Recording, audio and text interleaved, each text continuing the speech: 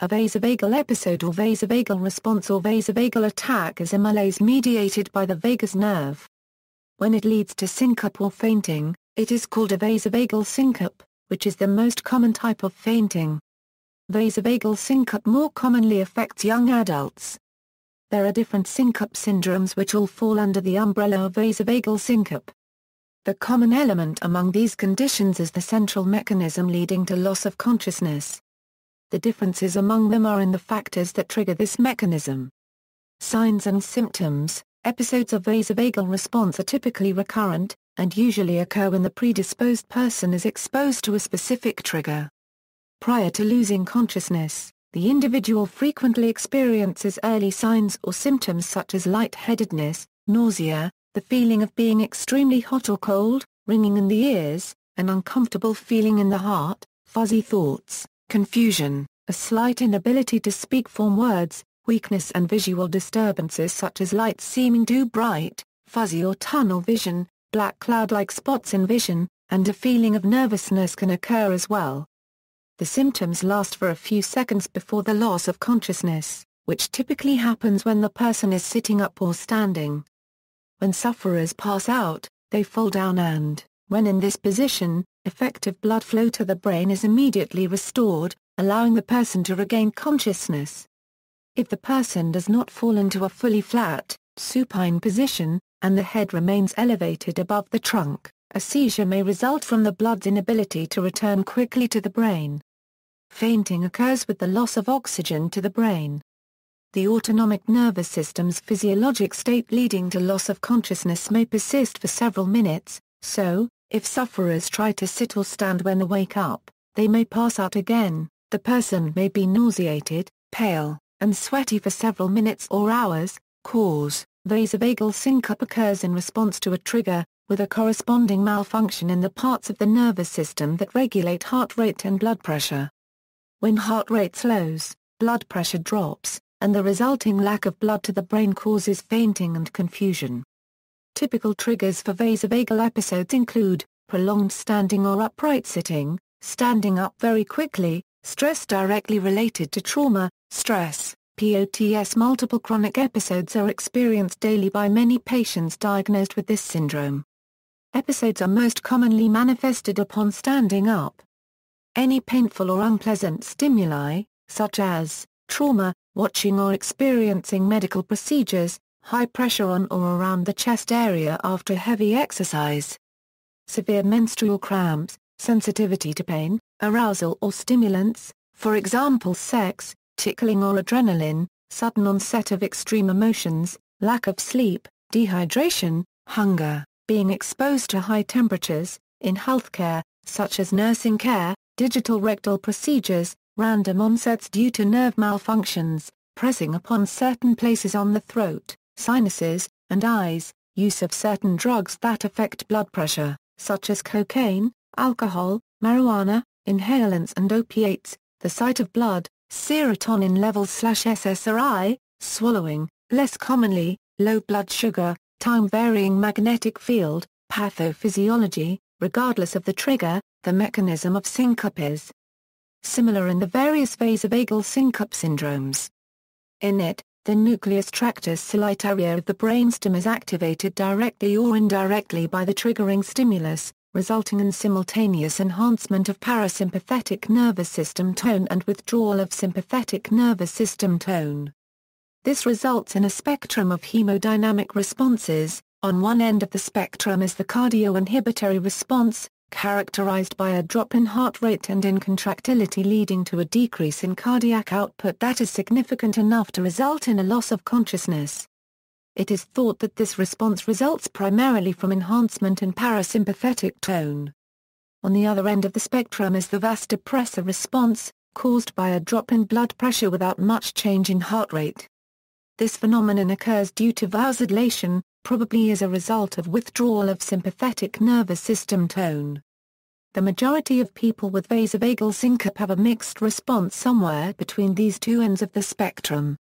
One account for these physiological responses is the Vasovagal reflex.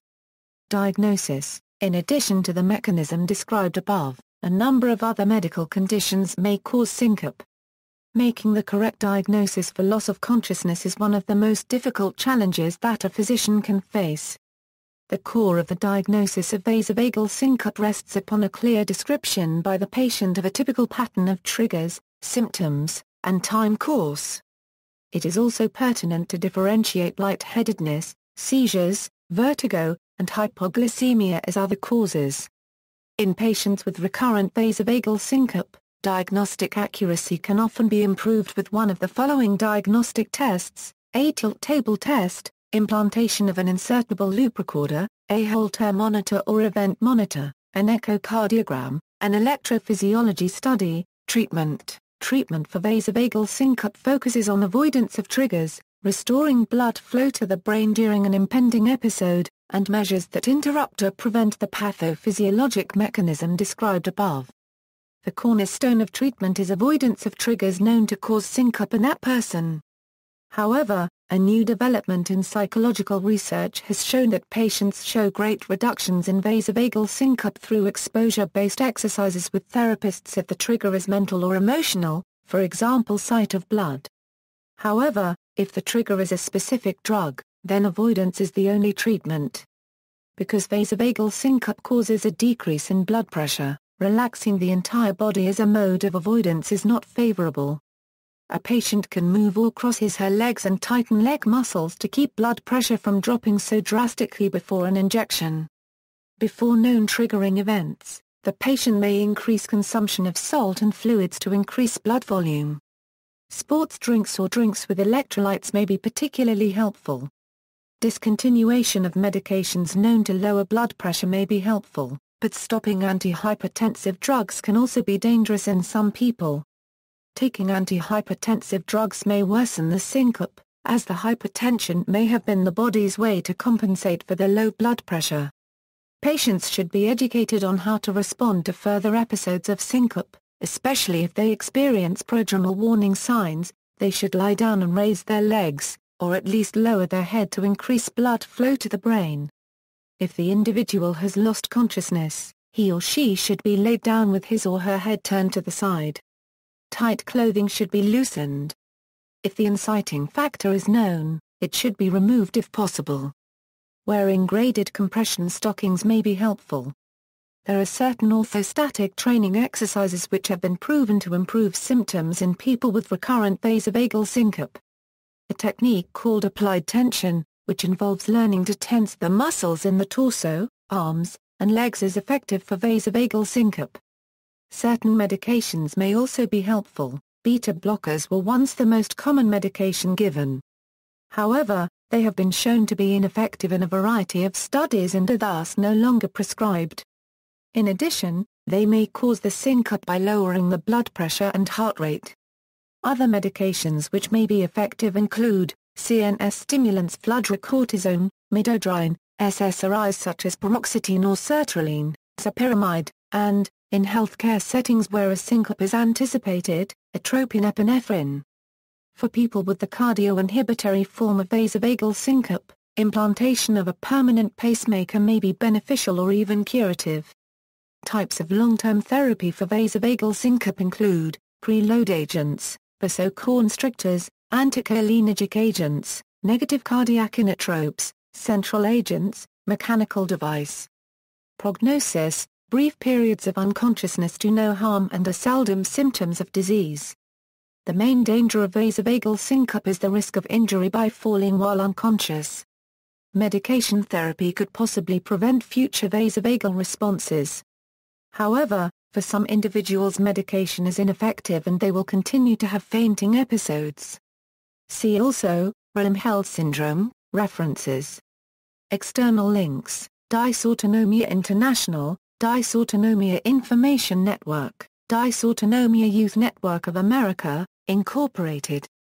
Seattle Community Network Autism Information regarding syncope, Mix Hidden Hearts Alliance for Dysautonomia, 12 more pages. Live and cope with dysautonomia.